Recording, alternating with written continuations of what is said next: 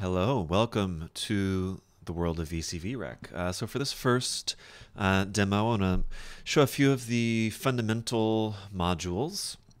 So we can see, I've got all these other brands here also, but if we just look at VCV, some of the standard modules here. Okay, here we go. For anyone that's starting out, this is important to kind of just understand these fundamentals, and then we can start diving into some of the other more complex ones. So just like other kind of node-based programs like Touch Designer that we've been working in, modular synths work basically like having different kind of modules that you string together with patch cables.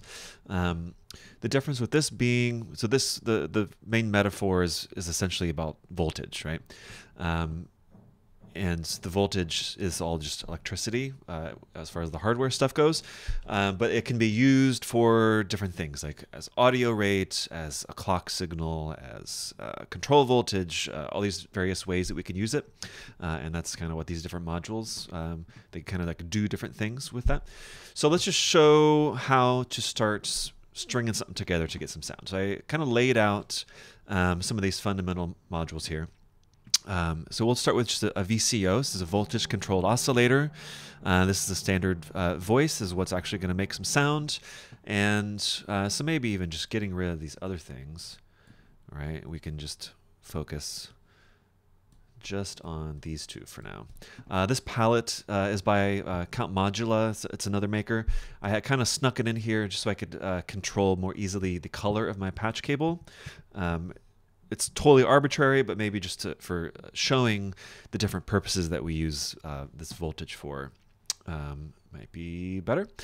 So let's just go ahead and send a sine wave out from here. And from here, it doesn't really matter. I'm just going to do like a gray one to the left and a red one to right. Doesn't matter. And bring it up a little bit.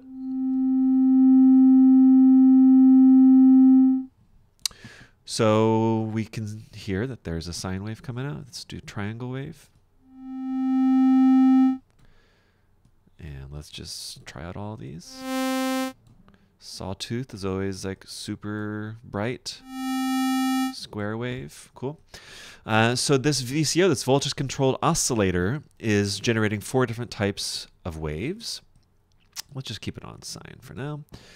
And we have some other controls here, like so we can manually change the frequency. By default, most operators that have a voice are tuned to a C4, so 261.63 hertz is a middle C note. And we can change that manually.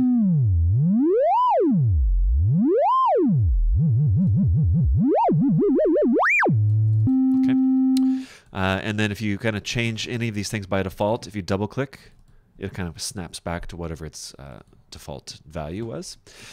So before going into like what all of these different things mean, let's just start to kind of string together things. So this is where our sound is.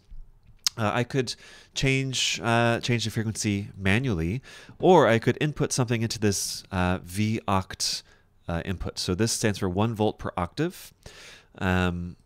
So if I bring in, let's say, this MIDI to CV, what I'll do here is computer keyboards, QWERTY. Okay, so I just have normal keyboard, a QWERTY keyboard for my computer right here. And let me hook this up to a scope. And let me bring that in. And so when we do that, bring time down a little bit. There we go. So I can kind of see I'm hitting the Q, W, E, R, T. So we can see there's different values coming in there. Z, X, C, V. So different voltage values coming out of this. So this scope, usually by default, it's 0 volts is in the middle, 5 volts is this next line, 10 volts is the top part, and then -5 volts, -10 volts is how this kind of works. So what 1 V per octave, 1 volt per octave, what that means is the difference of, let's say, like a middle C to the C an octave above that would be a difference in 1 volt. And then if we, let's see, so there's 12 notes within a typical scale. We go like C, C sharp, D, D sharp, E, F, so on and so forth. So if we divide 1 by 12, so it's basically 0.0833 volts would be the difference between each note, like a C to a C sharp, or C sharp to a D. And for here, we can't quite see the numbers, but we can see that that voltage value is changing. Actually, like kind of up here, we can see that value, 0.83, just like that. Okay, what if we plug that into the V per octave? So I can like drag this. I could, drag another thing here. If there's something already here, if I just click on it, it's going to take it away. If I hold Command, it's going to give me another one. By default, you'll notice as you just kind of keep clicking, the colors of the patch cables are going to change. That's what I'm using palette here for. So here I can just hit like the number 1 to get yellow. If I hit 5, let's say, that gives me this green. If I hit 7, it gives me this blue. So it's just kind of a quick way that I'm using to get a certain color. I tend to use a yellow cable for V-oct signals. Okay, so now I got that. Now let's find out what's happening here.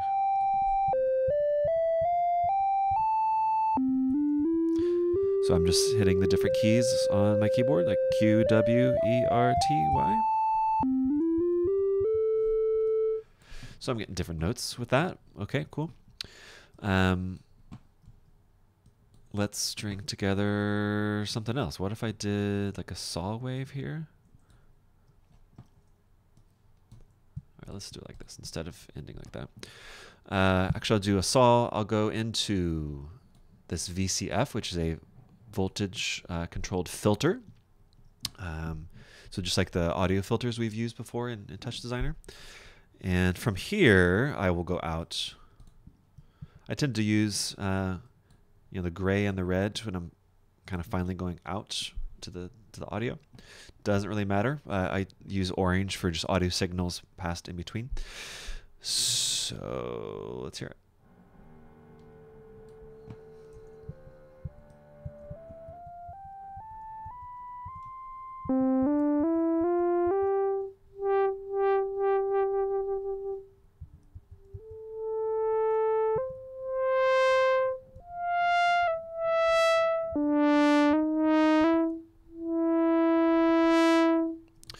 So what's happening here is the really, really, really bright saw sound. So normally we just hear it kind of like this.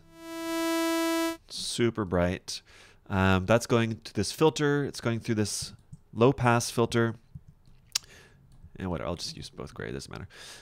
So it is cutting off that frequency according to my cutoff knob right here. So let's say like 428, that means it's cutting off anything higher than that, and it's keeping anything lower than that, which is why it sounds so dark now.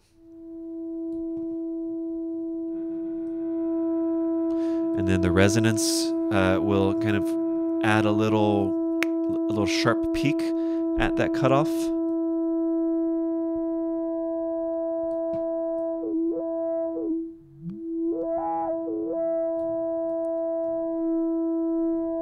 Slight difference there. Drive will kind of just push everything up or down. So it's similar to just like a gain or a volume knob. And then high pass will do the opposite. Ouch. Ouchie, ouchie. So high pass will only allow the things above the cutoff. So if I did something like that, let's see how that sounds. All right, so super high. And then if I did that low, it's going to let more things through. So that's more of the closer to the raw saw wave there. Okay, so we string it from the oscillator to a filter. This is like really boring right now. There's no dynamics. It's all just like a flat drone. So we can do something like add an attack, decay, sustain, release envelope. So let's do that. Let's go from low pass. I'm going to go into this VCA, which is voltage controlled amplifier. So what ADSR is going to do is, let's get a little peek here. Sent from envelope. can trigger that right here. So I'm just triggering this manually right now. So attack, how long does it take to go from 0 to its maximum volume? Decay, how long does it take to go from that peak down to the sustained plateau? So sustained plateau would be how loud from its peak down to 0, like how loud is that plateau? And then as I keep holding that, it's going to stay at the sustain level. So we can see that over here in the scope. And then when I release, it goes through our release stage, and this tells us how long does it take to get back to 0. So by tweaking this envelope, we get really distinct sounds. So let's do like, if sustain is down, attack is really low. This is going to be a really kind of a blink type of sound. So I'm sending this envelope out. We can see that in the scope right now. I want to send this envelope out to my VCA, which will control basically the gain of the sound coming from the filter. So let's do that. I'm going to hit 7 to get the blue one, because I tend to use blue for control voltage, which is what this is. And let's just do out to here. Bring that up. So right now the ADSR is outputting just 0. We can see that right here. As I push it, it's going to go up, which will allow the sound to come through here.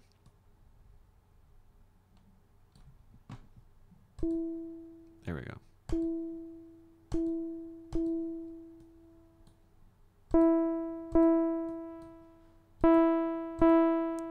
So if attack is much longer,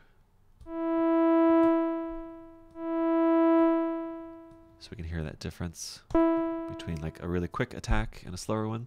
What if sustain was up higher? Maybe that's shorter.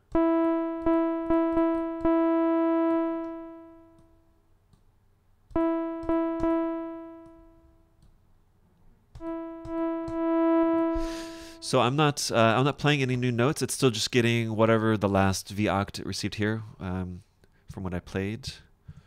So I can like change that around right here if I want. And then I can, instead of pushing this manually, this is expecting a gate input.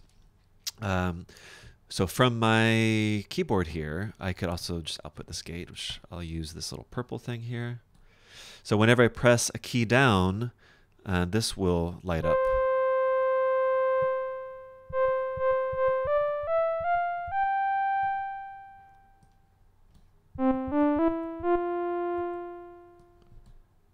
Cool. Let's do more percussive.